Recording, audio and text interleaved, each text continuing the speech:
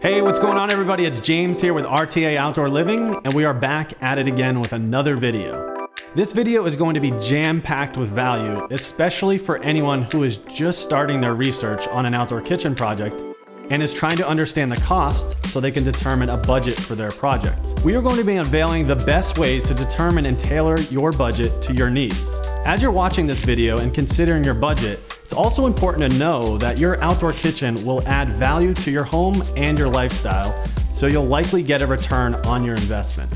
If you've already watched our cost video and read through some of our resources that are available on our website in regards to outdoor kitchen pricing, you probably already know that the average outdoor kitchen ranges from about $12,000 to $13,000. But this doesn't quite encompass the lower end and higher end projects. So we will start with the scale of your project, as this will likely have the greatest impact on your budget. Let's start with a modest budget. This is for someone who is just wanting something simple and to the point. These are typically projects where people are very limited on space or just wanting to upgrade out of their cart model and add some counter space. Designs that fall into the modest budget category are often going to be manufactured with lower grade materials, which means you won't have the longevity you would have with a more expensive option.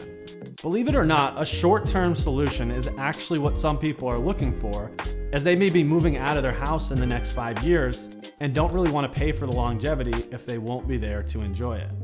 A modest budget can start at about $2,000 and can go as high as $10,000. These are usually linear islands with a couple of appliances like a grill and some storage features and maybe even a refrigerator as you get up to the higher end of the modest budget range. The finishes on these islands can vary, but you will most likely see stucco, manufactured veneer stone, and tile for the base of the island, and then concrete or lower grade granite for the countertops. An outdoor kitchen on the low end of the modest budget range typically can be found at a big box store like Home Depot or Lowe's. And you can find outdoor kitchens on the higher end of the modest budget range at online retail sites like Wayfair. It's important to know that not all modest budget outdoor kitchens are going to be made from lower grade materials, but any outdoor kitchen that is made from higher grade materials is going to sit into the middle to the upper end of the modest budget range, as quality built-in grills alone are going to start around $1,500, but most do fall into the $2,000 to $3,000 range. Mid-range budget. This is the budget range that the majority of people fall into, as the modest budget might not give you everything that you need. These are for people that are looking for more versatility and space with the way that they're going to cook and host. Most mid-range outdoor kitchens are going to fall somewhere into the $10,000 to $25,000 range. Mid-range budget outdoor kitchens is where you start to step into an L-shape, galley, or even longer linear layouts. This is also where you get into options that are going to be manufactured with premium grade materials and higher end prefabricated outdoor kitchens. Quite honestly, this is the budget range where a lot of our designs fall into. Outdoor kitchen setups that fall into this range are going to give you the ability to add features like bar seating, additional counter space, and allow you to choose from a full line of appliances like trash, refrigeration, sinks, and higher end grills. Top of the line budget. A top of the line budget is for someone who pretty much wants it all. This is for someone that likely entertains and hosts large gatherings often. It is where you will really have the ability to deck the design out with all the features and all the things that you could dream of. These are usually going to be U-shape or even extremely elaborate L-shaped designs. In general, these are going to be designs where you have multiple island structures or different zones on your outdoor kitchen. People in this budget range are usually looking for a ton of cooking versatility, and is where you can usually see multiple cooking appliances like a gas grill, smokers, griddles, pizza ovens, and even power burners incorporated into their designs. Most of the setups in this budget range are usually going to start at about $30,000 and can go as high as $70,000 for the more elaborate layouts.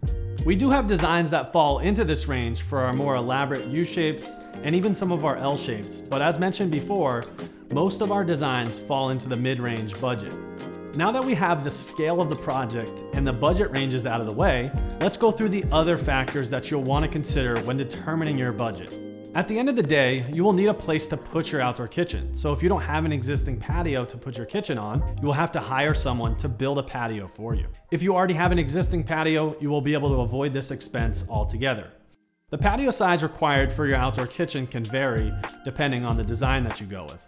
But the average size outdoor kitchen can fit on a 12 by 12 patio, which will range from about $2,000 to $6,000, depending on the materials you use and who you hire. Most people go with a paver or concrete patio, but some other popular material choices are things like bluestone or flagstone.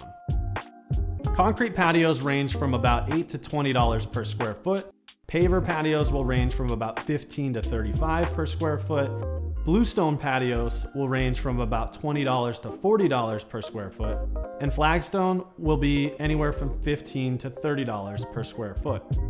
Utilities are needed in almost all outdoor kitchen projects, and the three most common utilities you will need are going to be gas, electric, and water. If you want a sink or an ice maker, you will have to install water and drain lines. The average cost to run water lines to your outdoor kitchen for a simple setup will be about $500 to $2,000. But projects that are more involved can be as high as $2,000 to $5,000. Electrical can run you anywhere from about $50 to $100 per hour, and it can usually take about 6 to 10 hours to perform the work. If you hire a plumber to run a gas line for you, they will typically charge anywhere from $15 to $25 per linear foot. Having a shade structure over your outdoor kitchen is a great way to keep yourself out of the hot sun and allow you to get more use out of your outdoor kitchen. If you are looking into getting a shade structure with your outdoor kitchen, the average shade structure will cost you anywhere from $8,000 to $25,000. The location of your outdoor kitchen can have a fairly large impact on your budget, as the closer you build your outdoor kitchen to your house, the more you will likely save. If your outdoor kitchen is further away from your house, the utility lines will generally cost more to run, and most people end up decking their outdoor kitchen out a little bit more, as you won't be able to make convenient trips in and out of the house.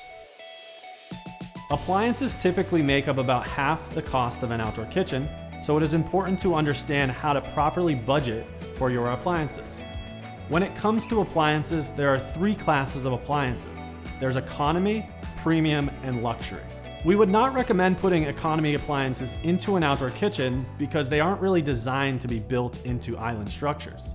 And typically they aren't really built to last.